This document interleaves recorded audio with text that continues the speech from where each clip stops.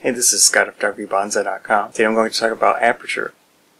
Aperture is the opening inside your lens that is variable. That means that it can be larger or smaller to let more or less light inside.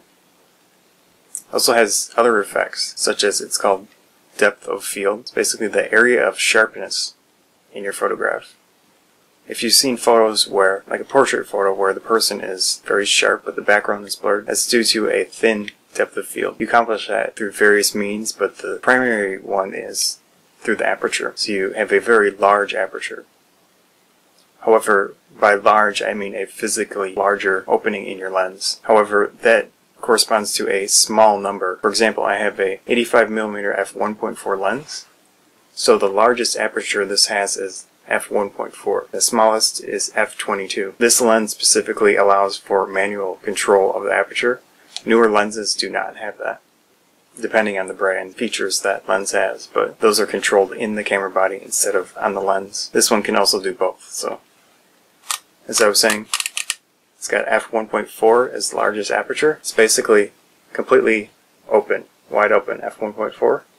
So we stop down the lens, aperture gets smaller and smaller, all the way to f22. You can see it's kind of like a pinprick opening inside.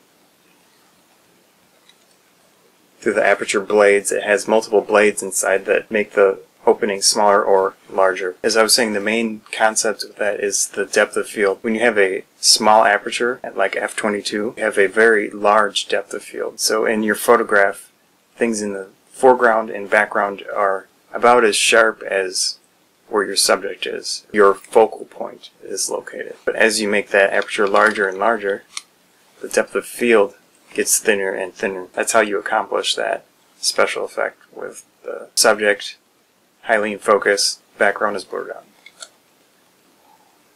And as you have the aperture larger and larger, you can manage with less light. So that's the secondary or primary benefit, depending on how you feel which one is more important to you. It's the low light gathering capabilities of the larger aperture, or the depth of field capabilities of that larger aperture. Those are the basics of aperture. Thanks.